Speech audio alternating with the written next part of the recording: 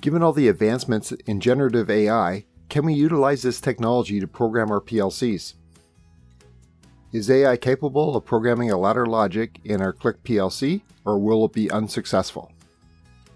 We will use the conveyor example from the machine simulator EasyPLC software.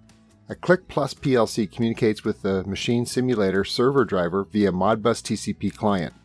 We covered this in our previous post, Unlocking Click PLC and Machine Simulator Integration.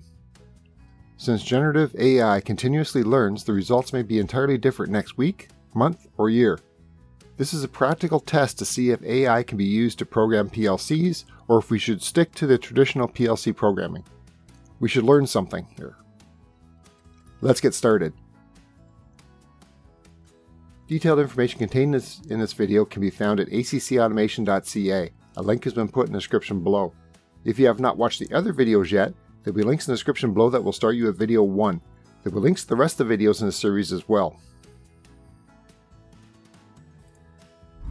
Machine Simulator, Click PLC Setup. Previously we used the Machine Simulator's test conveyor example. This practical example will utilize the Click PLC Modbus TCP communications to the simulator Modbus server driver. We developed the Modbus TCP client in the Click PLC to communicate to the Modbus TCP server of the machine simulator. Using traditional PLC programming and the 5 steps for programming development, we created the following traditional ladder logic for a conveyor example. The first line of code is calling the subroutine, which communicates to the machine simulator conveyor example. The following 2 lines of ladder logic code perform the following. The pallet on the roller conveyor is first moved to the right, PLC digital output 0, until the photocell on the right side activates the digital input 0 to the PLC. Then the rotation of the conveyor rollers is acted so that the box moves to the left, PLC digital output 1, until the photocell on the left side is activated, PLC digital input 1. Then the rotation of the rollers is reversed, repeating the process. We will erase these 2 lines of code. Using regenerative Gemini AI, we will ask it to program the simple click ladder logic example. What is Gemini AI? Gemini AI is a family of large language models, LLMs, developed by Google DeepMind. These models are designed to be multimodal, meaning they can understand and generate different types of information including text, code, images, audio, and video. Gemini 2.0 Flash Experimental is a specific model within the Gemini family. It's designed for speed and efficiency, making it suitable for tasks where low latency is essential. It's also experimental, meaning Google is still actively developing and refining it. It's important to note that Gemini 2.0 Flash Experiment is an experimental model that may have limitations and is subject to change as Google continues to develop it. Since this is the latest AI LLM, we will be using this in our experiment. AI Ladder Logic Click PLC Programming. We will now ask Gemini if it can program a Click PLC. Yes, I can help you program a Click PLC. While I can't physically connect to a PLC and download a program, I can provide you with the code and guidance you need. To get started, let's outline the basic steps involved in programming a Click PLC. 1. Understand the problem.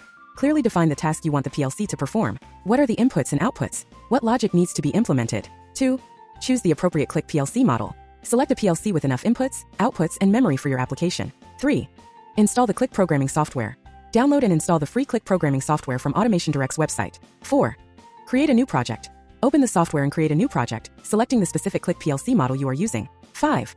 Write the program. Use the software's ladder logic editor to create the program. This involves using instructions like contacts, coils, timers, counters, and other functions to implement the desired logic. 6. Simulate the program. Optional, the software has a simulation mode that allows you to test your program logic before downloading it to the PLC. 7. Download the program to the PLC. Connect your computer to the PLC using a programming cable and download the program. 8. Test the program. Verify that the PLC is performing the desired task correctly. Example program. Let's create a simple program that turns on an output, Y001, when an input, X001, is turned on. Ladder logic. Explanation. X001. This represents the input. When the input is on, the contact closes. Y001. This represents the output. When the contact is closed, the output turns on. Click PLC programming software. The Click programming software provides a user-friendly interface for creating ladder logic programs. It includes a variety of tools and features such as Ladder Logic Editor, a graphical interface for creating ladder logic programs, instruction set, a library of instructions that can be used in your programs, online help, comprehensive documentation and tutorials. If you have a specific application in mind or need help with a particular aspect of Click PLC programming, feel free to provide more details, and I'll do my best to assist you. Wow, I'm impressed. We can ask it about a specific application and we'll generate the code. Let's change the inputs and outputs to what we used in our conveyor example. The object is to move the pallet on the roller conveyor first to the right PLC digital output C1 until the photocell on the right side activates the digital input C101 to the PLC. Then the rotation of the conveyor rollers is activated so the box moves to the left PLC digital output C2 until the photocell on the left side is activated PLC digital input C102. Then reverse the rotation of the rollers, repeating the process.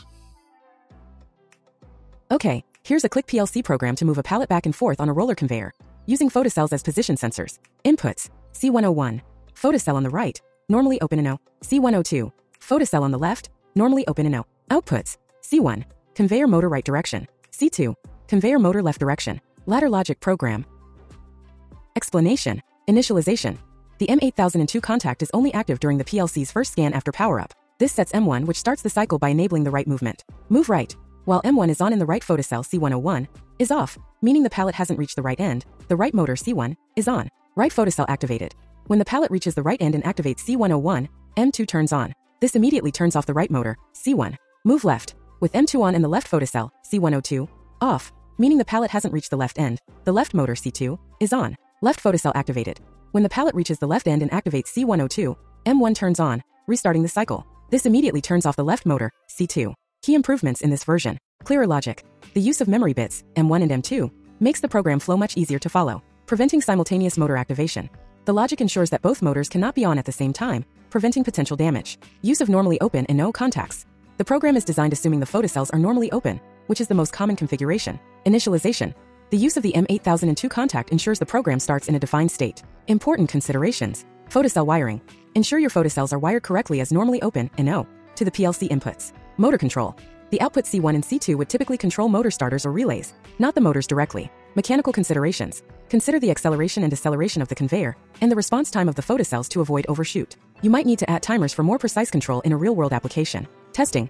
Thoroughly test the program in simulation mode and then on the actual PLC hardware. This improved program provides a more robust and reliable solution for your pallet conveyor application. Let me know if you have any other questions.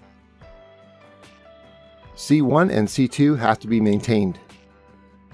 You are absolutely right. In the previous versions, the output C1 and C2 were only active while the conditions were met. For a conveyor, you need to maintain the output, keep the motor running, until the next photocell is triggered. Here's the corrected ladder logic to maintain the outputs. Key change and explanation. The crucial addition is the self-holding or latching logic for the output C1 and C2. Let's break down the C1 rung as an example. M1/C101/M2 C1. This is the initial activation condition. C1/C101/M2 C1. This is the self-holding part. Once C1 is energized, this contact closes. Now, even if M1 momentarily goes off, which it doesn't in this logic but it's good practice, C1 will remain on because it's holding itself on. The output C1 will only turn off when M2 becomes true, when the right photocell is activated. The same logic applies to C2. Why this is essential? Without this self-holding logic, the motor would only run for the brief moment the input conditions were exactly met. This is not how a conveyor system works. You need to keep the motor running until the next sensor triggers a change. This corrected version provides the necessary maintained output functionality for your conveyor control. This should work much better for a real-world application. Use a set and reset. You're right, using set and reset instructions is a cleaner and more standard way to implement latching/holding logic in PLC programming. Here's the revised ladder logic using set and reset. Explanation and advantages of using set/reset. Set. The set instruction latches the output on. Once set, the output remains on regardless of the state of the input condition that triggered the set, until a reset instruction is executed. Reset. The reset instruction unlatches the output, turning it OFF. Simplified logic. This approach significantly simplifies the ladder logic. You no longer need the self-holding rung, making the program easier to read, understand, and troubleshoot. Clearer intent. Using set and reset explicitly communicates the intent of latching and unlatching an output, improving code clarity. Reduce scan time. In some PLCs, using set/reset can result in slightly faster scan times compared to self-holding logic. How it works in this program. Initialization. M8002 initializes M1 on the first scan. Move right. When M1 is on, meaning we should be moving right, and the right photocell C101 is off, meaning we haven't reached the right end, the set C1 instruction is executed, turning the write motor on and keeping it on. Write photocell activated. When the pallet reaches the right end and activates C101, the reset C1 instruction is executed, turning the write motor off. At the same time, M2 is turned on, preparing for the left movement. Move left. The process is mirrored for the left movement, using M2 C102, set C2 and reset C2. Cycle repeat. When the left photocell C102 is activated, M1 is turned on again, restarting the cycle. This version using set and reset is the recommended approach for this type of application. It's cleaner, more efficient, and easier to understand. It only does one cycle.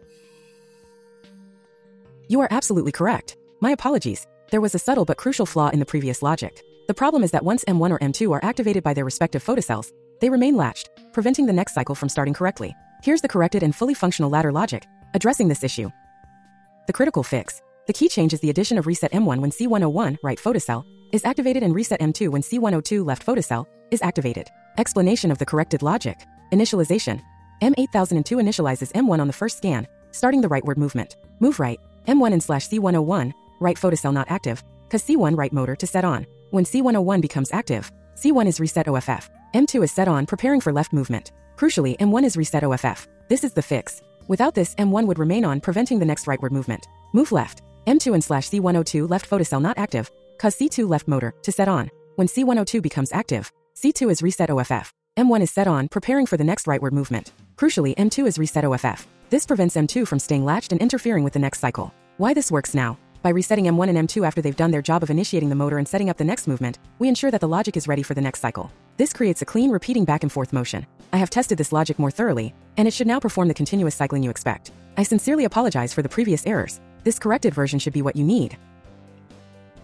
It now looks like we have a working program, but this uses more lines of code than our traditional program. So let's explore AI programming further. If you're enjoying this video, please hit the like button below. Keeping up with all the latest automation innovations can be difficult, so hit the subscribe button. Remember to hit the bell beside your subscription to actually receive those notifications. Improving our AI-generated or assisted ladder logic code. Can you improve on this program? Yes, we can definitely improve this program further. While the previous version works, it can be made more efficient and robust by eliminating the need for the intermediate memory bits M1 and M2. This simplifies the logic and reduces the number of instructions. Explanation of the improvement. Direct control. This version directly uses the photocell inputs to control the motor outputs. We've eliminated the intermediate memory bits, M1 and M2 entirely. Simplified logic. The logic is now extremely straightforward. If the right photocell C101 is not active, meaning the pallet hasn't reached the right end, set the right motor C1 on. When the right photocell C101 becomes active, reset the right motor C1 OFF. The same logic applies to the left motor C2 and the left photocell C102. Why this is better? Fewer instructions. This reduces the program size and scan time, making it more efficient, easier to understand. The logic is much clearer and easier to follow, making it easier to troubleshoot and maintain. More robust. By directly linking the sensors to the outputs, we eliminate the potential for issues related to the intermediate memory bits not being reset correctly. How it works. The key to this simplified logic is the use of the normally open and no contacts of the photocells. Initial state.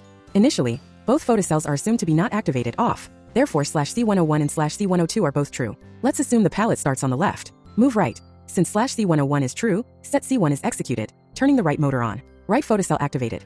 When the pallet reaches the right photocell, C101 becomes true, so /C101 becomes false. This causes set C1 to stop being executed. Simultaneously, reset C1 is executed, turning the right motor off. Move left. Now, since the pallet is on the right, /C102 is true. This executes set C2, turning the left motor on. Left photocell activated. When the pallet reaches the left photocell, C102 becomes true, so /C102 becomes false. This stops set C2 from being executed, and reset C2 is executed, turning the left motor off. Repeat. The cycle repeats continuously. This final version is the most efficient, robust, and easiest to understand solution for this conveyor application. It directly links the sensor states to the motor outputs, making it the ideal implementation. Both outputs come on, destroying the motors. You are absolutely right to be concerned. If both outputs come on simultaneously, it could indeed cause problems, especially if the motors are driving the same conveyor in opposite directions. My sincere apologies for this critical oversight. The previous simplified version, while concise, had a race condition.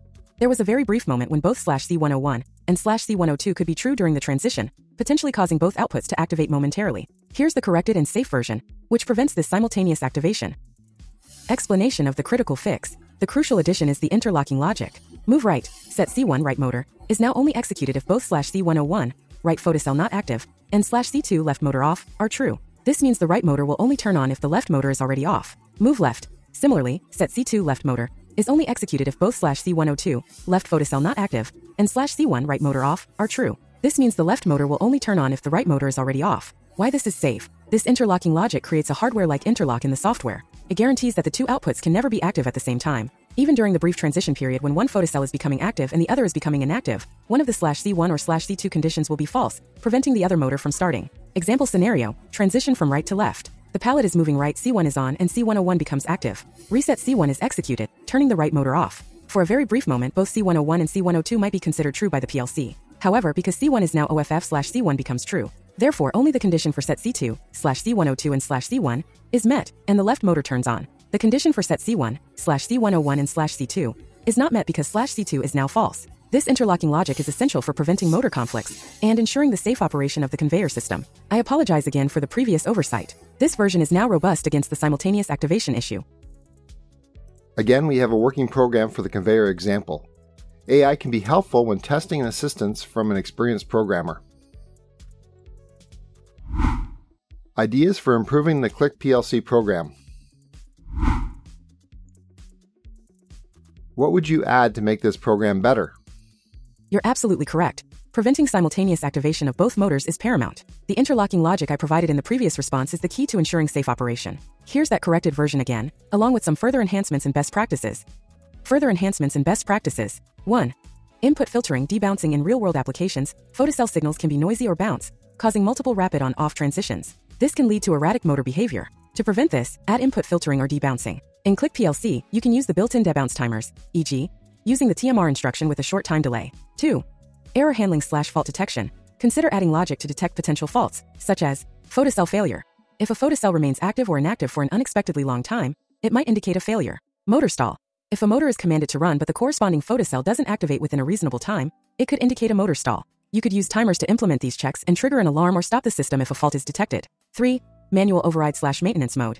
It's often useful to have a way to manually control the motors for maintenance or troubleshooting purposes. You could add inputs for manual start / stop of each motor, overriding the automatic control logic. 4. Visualization / HMI. For more complex systems, consider using a human-machine interface, HMI, to visualize the system status, display error messages, and provide manual control options. 5. Documentation. Clearly document your code with comments explaining the logic and the purpose of each rung. This is crucial for maintainability and troubleshooting. By adding these enhancements, you can create a more robust, reliable, and maintainable conveyor control system. The most important addition is the interlocking logic to prevent simultaneous motor activation, which is critical for safety. The debouncing is extremely important in real-world applications. The winner is traditional PLC programming.